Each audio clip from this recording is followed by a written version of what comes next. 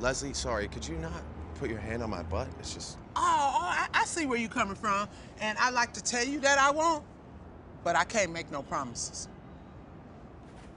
Leslie Jones can't seem to keep her hands to herself when Drake is around, and I don't think anyone really blames her for that. If Drake's Saturday Night Live promos are any indication of how things are gonna go down this weekend, well, he should probably tell his security to stay on high alert.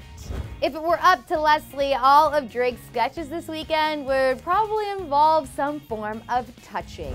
SNL released a bunch of promos Drake and Leslie filmed together to hype up his upcoming episode, and needless to say, they were all pretty hilarious.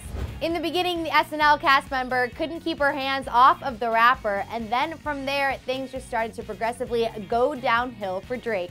After feeling him up, Leslie pitched Drake this genius idea where her main goal is to just spank him like a baby. Now, initially, Drake was not on board with that idea, but he eventually warmed up to it, and then this wonderful moment happened. You can do a song and everything. Yeah. Spank you like a baby.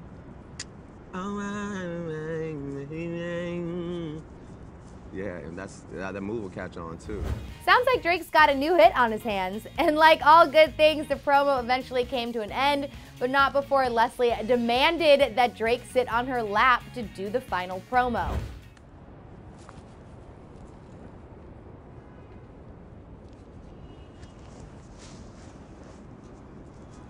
Hi, I'm Drake, and I'll Smile.